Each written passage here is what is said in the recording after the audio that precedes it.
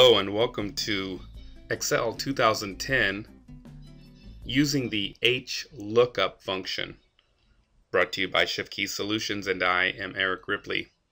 This video tutorial is in line to support the custom advanced Excel training that we did with our friends at Kaiser Permanente in California. In this video tutorial, let's take a look here. We're going to do a quick review. We have a VLOOKUP table here at the top of our screen worksheet. Down below we have our order form, and to this point we've created a drop-down list in cell A25 for the description column. So if I click this drop-down, I have a list of items to choose from. So let's click on one of these, and as I click on one of these I can see that it automatically populates the rest of the information for that row. If I click in any one of these cells, I'll review that I have a formula in here that's a VLOOKUP function with an if error function that's included in this formula. And if anytime we have more than one function, what do we call that? A nested function. So this is what we've done thus far. So the information that's missing from this would be quantity, so I'll just put in 10, and once I do that it automatically populates. Again, as I mentioned in the last video tutorial, what does this do for us? Why would I go through the trouble of creating such a automated form?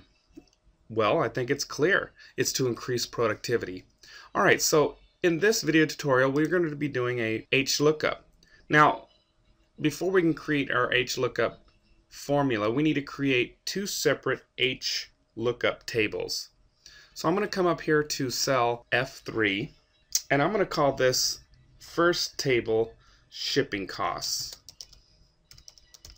And then down here within the range of this area, I'm going to put in the weight of the shipping and the methods, which is ground, 2-day, and overnight.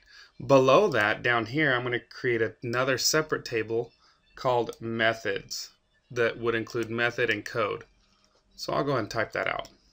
Now that I'm finished entering the HLookUp tables, I did some simple formatting of these tables so that it makes it a little clearer to read. Now that I've finished this, let me create a quick VLOOKUP here for my shipping code. I'll need that part of my next HLookUp function. Now you'll notice that with this cell selected, I've already given this cell itself a name range, or I should say a name. Up in my name box I can see that it's shipping code. Makes it really simple to understand. So the formula in here is going to be equals VLOOKUP. I'm going to look up the shipping method, which is in G18. The table array will be F10 through G12. The index number that I want to return is going to be in column 2.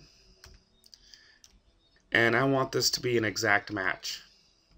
Then I'm going to press enter, and there's my VLOOKUP for shipping code. So now as I click in my shipping method, I can type in ground, click my enter check mark, my shipping code changes to 3. Okay, so now my next step will to identify the next name range. I'm going to name this range here shipping costs. So we can take a look at our name box and we'll see that it's named shipping costs. So in my next HLookUp function, I'm going to do something in the order of HLookUp a particular cell, and then in the table array will be shipping costs against the shipping codes. Let's take a look what that'll look like. Here under shipping, the way I need to identify the total on that is going to be identify the shipping cost will be to identify the total and reference that against the shipping method and the shipping costs. So I'm going to put an equals HLookUp, and I want to look up E40. The table array will be shipping costs, so I'll just start typing that in. Shipping, there they are, there's 2 of them. I want cost, and then comma. Now instead of a row index number, I want to take my formula and look specifically right here to pull from here that will then cross-reference my weight and then the type of shipping method. So I'm going to put in shipping code here. There it is, comma. Now in this case I do not want an exact match. Because there's a variance there, I want it to be just true, or for that matter I'll leave it blank. Now I'm going to click my check enter mark, and there's my shipping costs. We can see that the shipping cost would be $4.75. If I look up here underground, there it is, $4.75.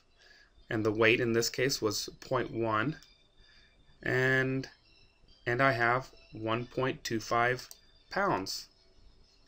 Pretty simple. Well, that concludes my video tutorial. I hope this was helpful. And if you didn't know before we started this, well, now you know. And again, I strongly encourage you to share this knowledge with as many people who might need help with this. And also remember that if you didn't do it this time, be generous with that pause and play and rewind button that's included. Thanks for joining me, and don't forget to comment.